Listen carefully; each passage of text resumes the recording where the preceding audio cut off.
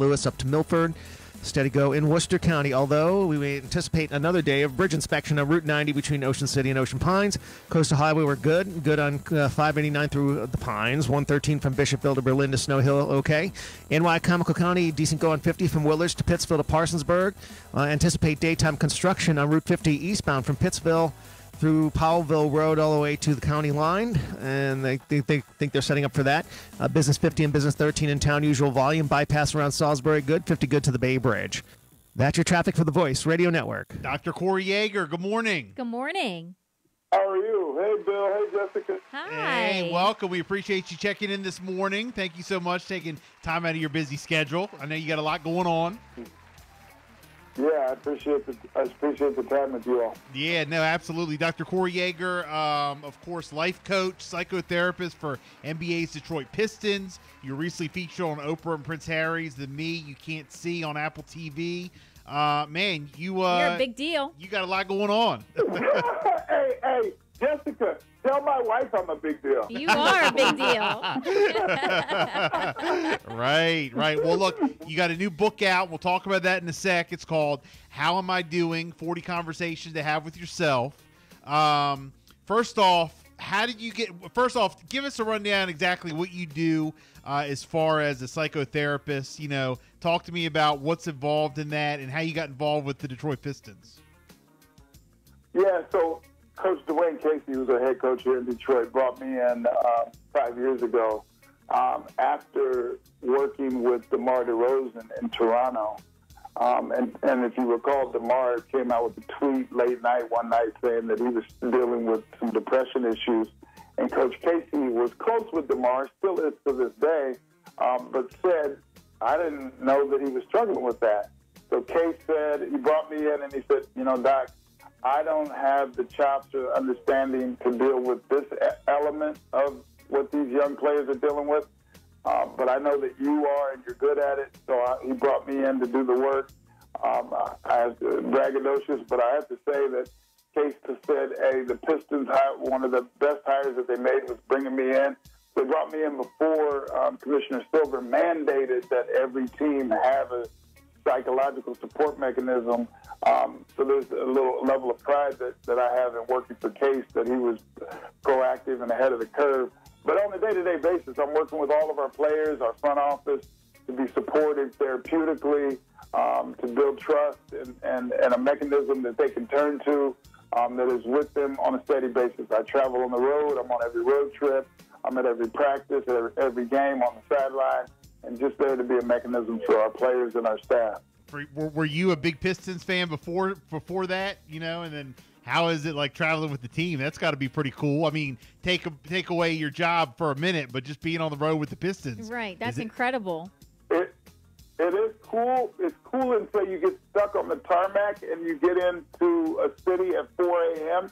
and you have a 10 o'clock shoot-around and a game that evening. Right. It's cool until those moments ensue.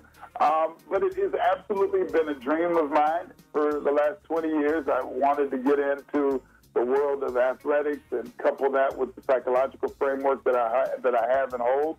It has been really a dream come true.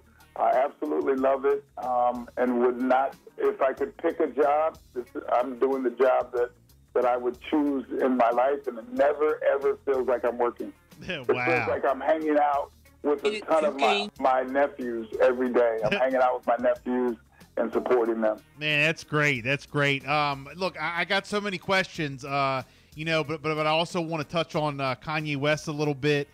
Because you are an expert, and you're very involved with mental health. So, well, yeah, you're the doctor.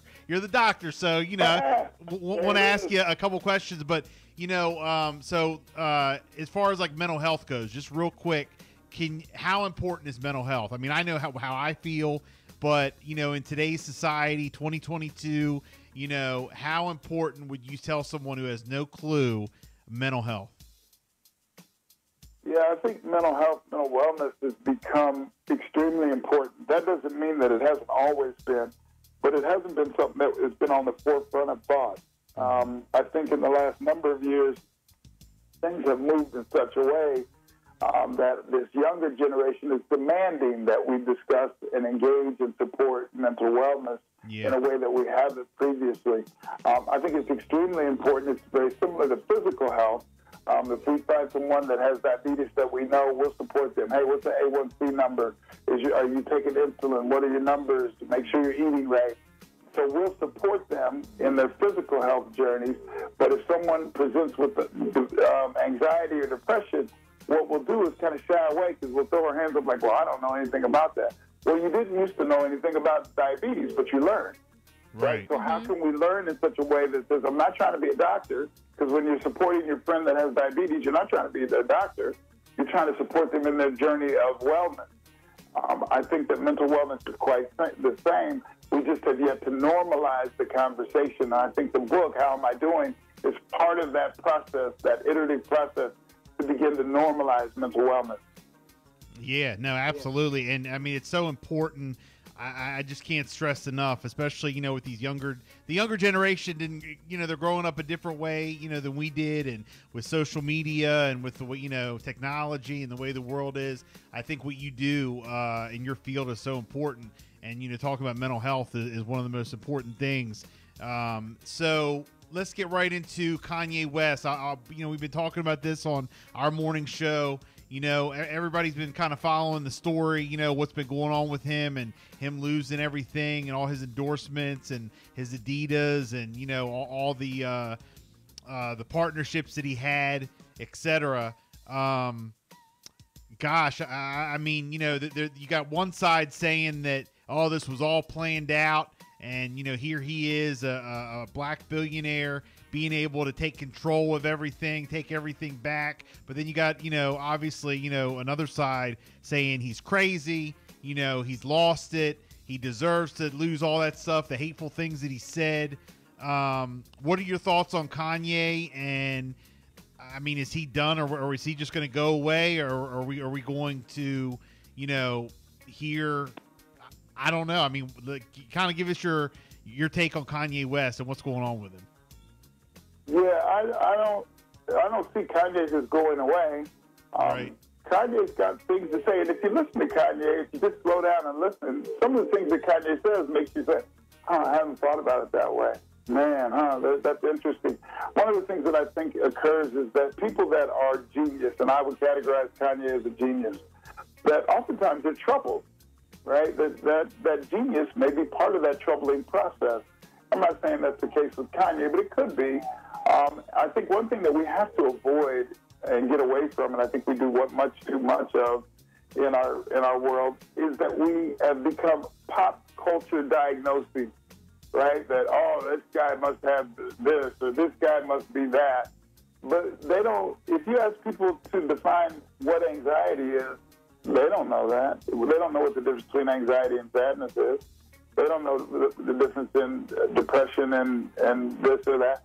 So giving people their space, although there's going to be moments, Kanye says some things that are hugely hurtful to groups of people.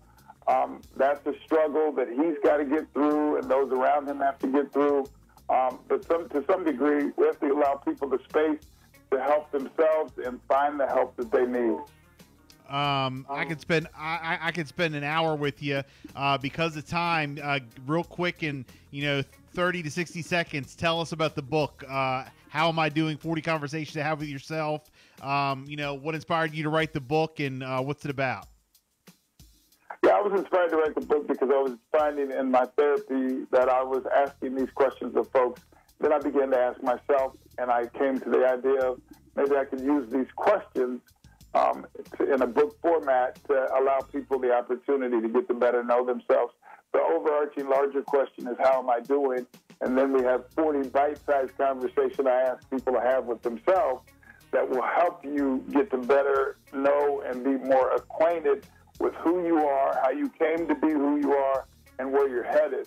And recognizing that we get to control a lot of our destiny, even though we may have struggles, that doesn't mean that I can't control where I'm headed in a certain way. So that's what the book is focused on, and I hope people get an opportunity to engage with it. Nice. If people want to pick up the book, how can they do that? Is it everywhere? It's everywhere. It's Amazon is the spot that most people are grabbing it. But Barnes and Noble, you can find it. If you Google Dr. Corey Yeager, how am I doing? You'll find it everywhere. And you can find me on Instagram, on TikTok, Facebook at Dr. Corey Yeager. So it's everywhere. Oh, you're on TikTok, huh? You up there with the Detroit Pistons? Oh, my God. Oh, my God. Yeah, you up there with the Pistons Crazy. doing some dances? Come on now. I am. Nice. We just did some videos that was on the other day. I love it. I love it. I'll definitely have to follow you. I have to check you out. Dr. Corey Yeager, life coach, psychotherapist for the Detroit Pistons, now author. Man, thank you so much for checking in. We appreciate it. Love to have you back on and spend an hour with you. Thanks, Bill. Thanks, Jessica. Thank you so Appreciate it. much. Have a good one. Every Sunday morning,